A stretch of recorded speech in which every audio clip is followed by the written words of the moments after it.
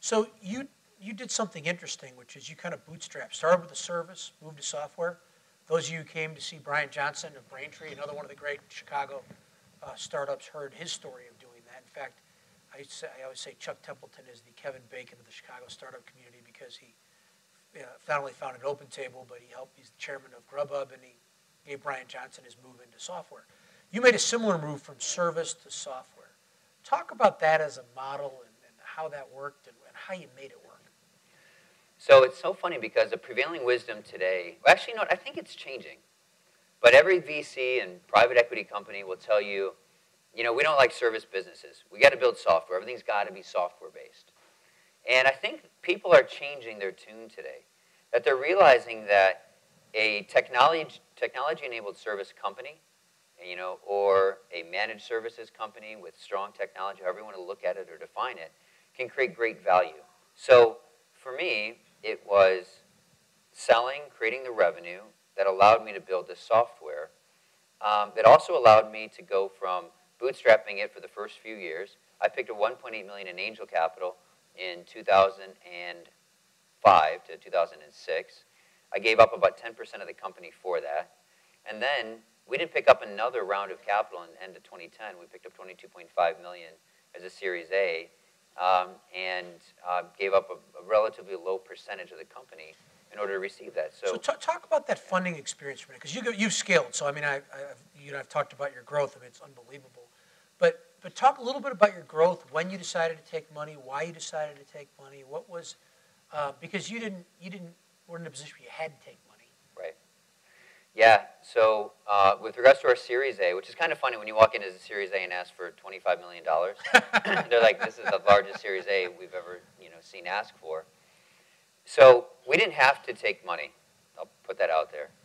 But I just come off of 2008 and 2009, and there were three things. One, I never wanted to go through a recession again, ever, without money in the bank. That was like probably the largest driver.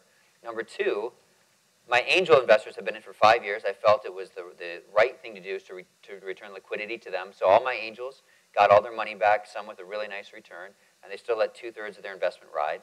And then the third was, and I guess I'm kind of partial of the third, but it was an opportunity for me to create some small liquidity in my life after the hard work that I've been doing. I mean, it's John Aiello, who's the founder of Savo, who I'll have here at some point, who's a great guy. He's built a great B2B SaaS company. Probably, I think he wrote it for 10 years, got it to probably $150 million of value, and the next level is probably 400 or 500. Brought in an outside CEO, and he said, I'm just tired. Yeah. And the ability to get the money to help the company grow, the ability to be able to take a little money for his family. I mean, these. If you look at almost all our founders, with the exception of Siri, almost all of our founders. I mean, Matt and Mike from Grubhub started in 2004. Yeah. You started in 2001. Brian started in 2003 or 2005. Something. I mean, people have been doing this a long time, and there's this tendency to think everything's Instagram. I mean, Go Health and K-Cura both started the same year I did. Brandon and Andrew, so there's a lot of companies that we've all in it over a decade now. Yeah, and I think still plugging away. I think that's having done that, I know how hard that is, and I think the ability to get liquidity is really important. I want to go back to a couple of questions. There's one here that dovetails with mine, but this person has more homework than I have. It was about vision, sort of what this can be, and you said in 2007 you had not yet fulfilled your vision. What does that vision look like today? Yeah, so the vision to me was start a service company, perfect the software, spin the software out. That was the vision. Now, because we got a lot of technology and folks here and developers here, I'm just going to explain what happens with our technology because I think it's an interesting piece of our story. So we hired a development team in 2006, and we were doing Rails, open source, agile, and that was all new. It was a relatively new language at the time. And so we built this amazing platform, an amazing platform that does a lot of everything you need it to do, it does. Well, 5 years later, we end up with one big freaking platform. In my term, it's one big ball of code. Mm-hmm. It was not built as intelligently as we should have built it. It wasn't built in a modular way. It wasn't something we could scale. We had way too much debt from a code perspective that we would have to go clean up. Code debt is inevitable, but it's hard. It's yeah. And so so the team, the development team, came to me back in 2 years ago, so it would have been in early 11, and said, hey, because I was like, guys, we've got the platform done, let's go. And they said, Shawn, we can do it, but we're going to go slow. I said, or we want 18 months to redevelop the software in a modular components, sharing no code with the old platform. And if you allow us to do that, it means take a break and do nothing from a new development standpoint. That's hard because people want features. Yeah. And well, the good news is we were the only ones using our software back then. So we didn't have software customers, but we were ready to move that direction.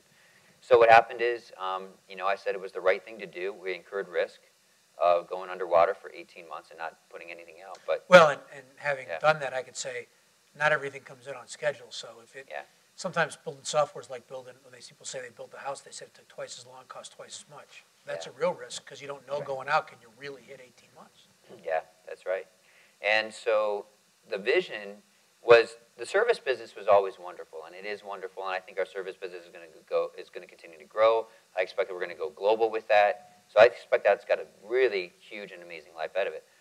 But if you look at a market share perspective, we'll never on a service basis touch more than probably 20% of the impressions in the industry on a display level. And my goal is to automate everything. I want our software and services to touch 100% of the entire industry, be the platform. And so the vision was we had to get that software to market. And for exit to go public, software, as we know, drives a much higher multiple than service revenue. Absolutely. And so that's kind of the path we're looking at. That's great. So I want to go with a couple more questions from people here. One was the number one vote getter right now is, do you have any other business ventures outside of Centro? I'm investing a lot on an angel side, so I've done quite a bit of that. What are you excited about? What am I excited about? I'm probably most excited about Scholastica right now. Rob's actually sitting here in the audience with me too, so sorry, spotlight on him. That's good. I look forward to hearing. We love. So there's Scholastica. I love what they're doing. They're really redefining the journal, academic journal space, which is wonderful. Love Utopia. These guys are really creating incentive, kind of doing well by doing good awards for education and in the school system. So I love both of those companies. There was something else. No, you covered the ones that I had. I think it's interesting. It's hard when you run the company to be an angel, but it's such a big benefit. Sorry, this is an interesting piece of it. Yeah. And I'll just be very candid with everyone. My goal was to start a company by the 30 and exit by the time I was 42. I'm 40 years old. I told him we were at an event, and I said, so now you turned 40. He said, how did you know that? I said, your date of birth is in the YPO directory.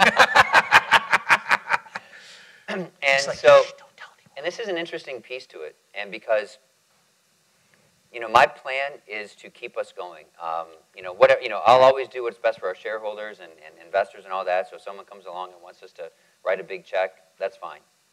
But at the same point, I think we are unique. I think we've got a strong roadmap. I would as much love to take Centro public and let Centro be a public tech anchor for the city of Chicago. That would be a wonderful thing for us to do, because I think we could attract talent versus, if we bought it could dissipate. My goal is that would be a great thing in my life.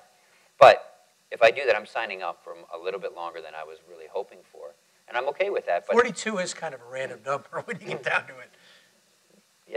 Yeah, I don't know. Well, maybe there was a plan. I don't know. Well, I've got every year planned out until I'm like 70 years old. That's any of this. But so I had to change my plan. And here's the difference in changing the plan, is that Centro's a wetsuit that I've wore for 12 years. There is no separation between me and Centro. And this year I came in and I said, I've got to create separation in my life. So I've been co-writing a film for the last 2 years, and so moving a movie into production this year. So that's an exciting, different business venture of my own. That's cool. Completely, I'm learning something brand new. And then the other thing is I'm going back and getting my master's in public policy. And I'm just trying to get a life outside of Centro taking place. I totally understand that. My wife will say to me, I'll be driving in the car and say, where are you? What are you thinking about? And, I'm thinking about something about the business, something exciting, or something challenging. Right. Sometimes it's exciting, sometimes it's a little nerve-wracking, but it is, you can't leave it aside. It's hard. It's great. Do you find it, and you've got what, 2 kids? 3. 3 kids, right? So 3. My second came in a pair. I got twins. So. There we go. Easy. Check. Exactly. How does that affect, being an entrepreneur, there's got to be great benefits to it, but there's probably great negatives to it. So I just took over married. the second company I started called Max, which is an internet advertising business, which is growing really well. First Look grew. We got the award for being the 4th fastest growing software company in '08, but it was like blood, sweat, and tears to get there. We did it the hard way, headwinds, chop and all. Max is growing much faster because you learn, right? You get better at these things. You figure out the things you did wrong. You keep doing the things you did right. And the thing I'll say is, so I just sort of really took the reins fully back over recently, and you're all in. Like there's no halfway, and so it's exciting. We have an office in Austin. I'm down with those people. They're really excited. People in Austin are great. They're like Chicago people, but there's a huge amount of tech talent there. They want to build companies. They're really great, but you're all in. Like you have to be all in. And I'm excited about it, but it is hard. Like it's hard to go from that to Little Jim and be focused on my kid learning to do his somersaults. And you got to be all in for your kid. That's their whole world revolves around you doing that. And so I'm lucky and I have those 2 things, but it keeps me from, basically, I learned this from my dad, who's a very successful entrepreneur, as you know. And, his thing was, he's like, I'm building my company and I'm about my family. Once you have kids, it's like you have to make that. I think you have to make that trade-off because there's no room for 3. Right. And through 3 things. And I think that's been a big piece. And now I travel with I travel, but I try and reduce my travel. So I've got to go to Florida for the day. I go to LA for the day, which, you travel 20 hours, but I'm there when they wake up the next morning. Now I don't know. I don't know how long you can do 20-hour trips, but it does. The nature of tech is you're all in. And I do think there's something about John Aiello, who's on my board of Founded Savo, is taking a sabbatical. He's on the board of the company he founded. And in some ways, I envy him for the rejuvenation of it because there's no way to not be obsessive about something you founded, you care about, you're passionate about. And when you're all in, it's more successful. Just having re-engaged with the business, I was down in Austin. Our guys are really fired up. Our guys here are really fired up. There's exciting things we can do. And as the founder, you can motivate them and get them excited and see where you can take it in a way other people can't. And so it's almost like you got to be all in or you got to go on the sideline. You can't really live in the middle, and I think that's the challenge. And I think you've done a great job with it. I love the fact that you've shifted your plan because you care about the company. And what a great thing for Chicago to say, you could sell this company, obviously, for a great deal of money and be incredibly wealthy for the rest of your life tomorrow. But I love the fact that you want to keep it and build it because being a tech anchor in Chicago, we need those. And I think it's exciting.